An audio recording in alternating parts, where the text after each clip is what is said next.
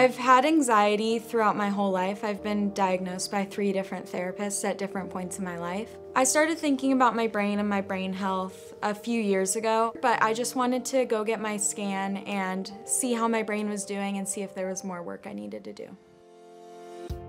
When I first saw my brain scan, I was a bit surprised just because I have gone to therapy in the past, so I expected my mental health to be a little bit better.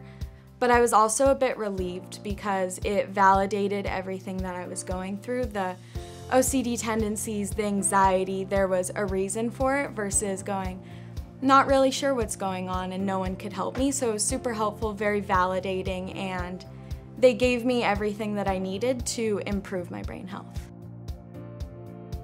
I did my evaluation over Zoom with Dr. Karampour. It was really easy. She would show me an average brain scan for a 22-year-old, and then she would show me my brain scan and point out the areas that I needed to improve, the areas that were of concern. She went through that with all the different views of the brain scan as well as the different blood flows. At a resting state, my brain was very active. I still showed a lot of anxiety. It was active in more places than the average brain.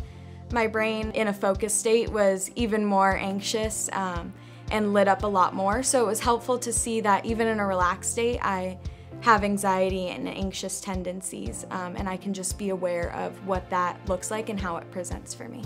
Dr. Karampour recommended cardio twice a week with my heart rate above 135 because it improves my anxiety. I'm able to release that stress and get my heart rate going. It also helps my blood flow to certain areas of my brain. I've been taking supplements that were recommended daily, making sure that I'm getting good sleep, as well as just paying attention to what my tendencies are so that I can be aware of when I'm highly anxious. I started going to therapy again, and I will be doing that for a while. We'll also be getting a follow-up brain scan to see how I'm progressing.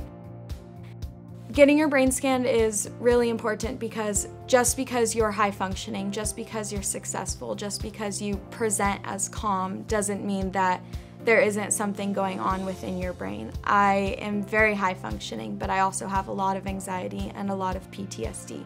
Whether your brain is relatively healthy or relatively unhealthy, there's always room for improvement.